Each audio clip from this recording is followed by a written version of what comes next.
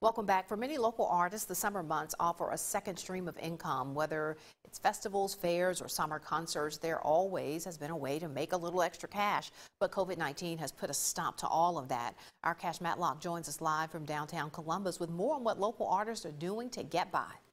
No festivals and no weekend pop-up shops, it's safe to say that local artists are struggling. Many of them reaching out to area art councils and committees like the one you see behind me for help.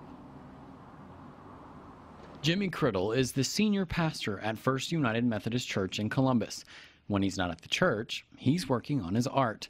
Criddle says he's been selling his work since 2012 and had plans to attend 3 different art festivals this summer. One in Oxford, the Double Decker Festival, another one in Nashville, the Centennial Art Festival, and then also the Kentucky Art Festival. And all of those were canceled because of the pandemic.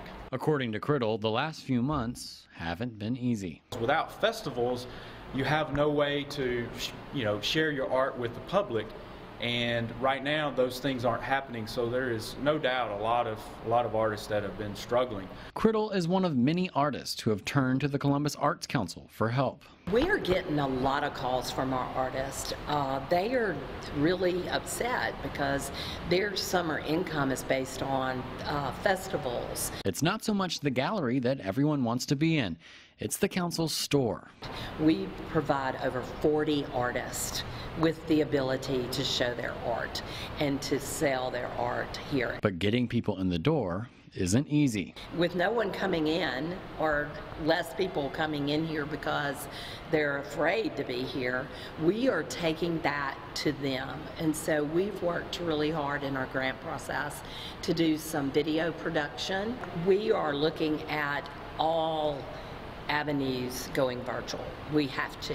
Criddle says now is the time to go out and support your local artists. Get on Facebook pages, look at what your local artists are doing, and if you can, support them. Buy a piece, gift a piece to someone, and it makes a tremendous difference.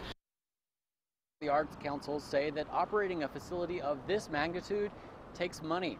For more information on store hours and how you can donate, you can visit our website, WCBI.com.